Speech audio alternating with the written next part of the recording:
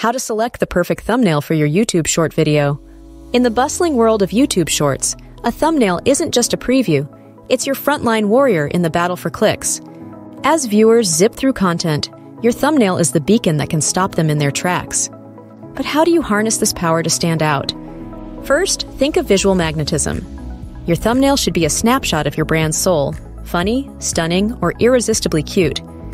It's not about creating a thumbnail for your short because YouTube doesn't allow you to upload it. Rather, it's about choosing the moment from your video that encapsulates your message and entices viewers.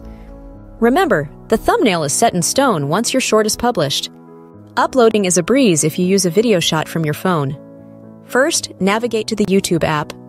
Then tap the plus sign and select your video short from your library of videos. Click on the pencil icon and scroll through your video to choose your champion clip. Add your title and details now or later from the comfort of a keyboard if that's your style. Remember to link your YouTube short to a relevant long-form video to immerse viewers in your world and provide them with more information about your topic. For animated videos, Google Drive is your bridge from desktop to phone. You can upload your YouTube short video to Google Drive and then download it to your phone.